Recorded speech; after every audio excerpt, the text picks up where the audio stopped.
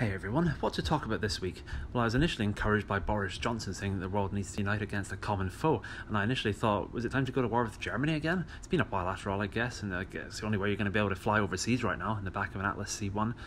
What else? Well, there's the recent Rule of Six law, which could very well lead to a murder at the home of Snow White and the Seven Dwarfs as they frantically try to avoid a visit by the police. If you're wondering why he's called Happy, it's because he now owns a 3/7 stake ownership in the mine.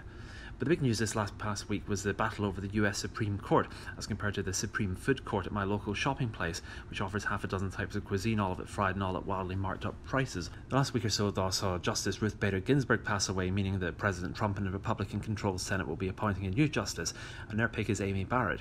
She's a staunch Catholic to the extent that you wonder whether or not the Pope really is Catholic, in comparison at least, although I'd have thought that religion in Washington went along very well, like when they look at the deficit and pray for a miracle, or when people are asked to give generously and bundles of money are exchanged. No questions asked.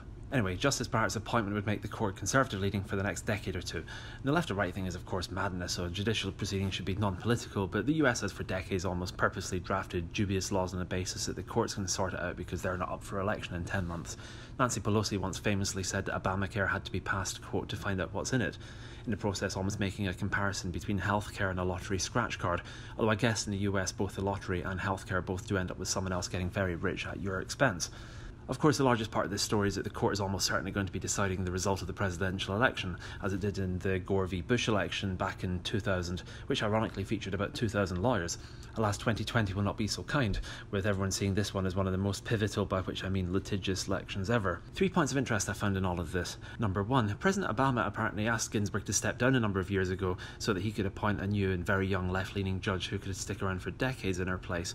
Apparently she said no because she viewed it as a lifetime job and not a political appointment. And presumably the concept of seriousness and integrity was lost on the president, who at the time was talking about the Benghazi incident in the same way that a 12-year-old talks about what they got up to in Minecraft over the weekend. Number two, Justice Ginsburg on the topic of Roe v. Wade and abortion rights. She actually stated in 1992 that she thought the decision had been a misstep and she'd rather the ruling had been different in order for it to force the politicians to sort it out in law and not in the courts.